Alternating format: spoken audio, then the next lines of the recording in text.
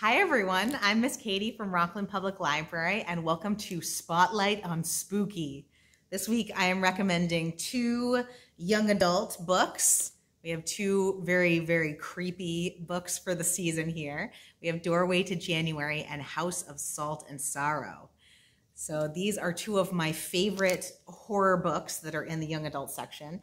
I'll start off with The Door to January, which is by Gillian, who is a wonderful main author that I've met. And even just thinking about this book really creeps me out. It is a great read. It is both a thriller and a horror story. And if you see, it's also a shorter read, which can be nice if that's what you're looking for.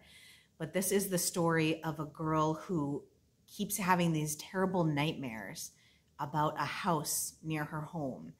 It seems to be drawing her in, and she's trying to fight it, but she just keeps having this reoccurring nightmare about something to do with this house. And when she goes to the house, she starts having these little, I don't even know how to explain it, little time travels where she goes back for very short periods of time, 40 years in the past, in her town's past, and seeing snippets of people's lives. She does her little research and finds out that there were all these mysterious disappearances happening in the town. She tries to solve the mystery and also not get stuck in the past. And it is very creepy. I hope you enjoyed that one. That's Doorway to January. My other recommendation is House of Salt and Sorrow, which is by Erin. And this one is a creepy retelling of the 12 Dancing Princesses.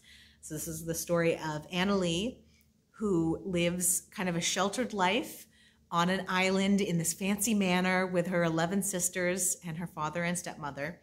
But 4 of her sisters have now died. Each one seems to die of worse situations. So there's one that has drowned, one has jumped off a cliff, there's one that died of the plague, one fell. And the villagers nearby think that their family is cursed. Then one day, she and her sisters stumble upon this magic door that brings them to all these fancy parties, these dance parties. But while Annalee is there, she starts to see visions, creepy visions. And she believes that her sisters are being hunted by something. So these are two of my creepy read recommendations. They are guaranteed to creep you out. And I hope you enjoyed this week's Spotlight on Spooky, and let me know if you would like any more recommendations. Happy reading. Bye-bye.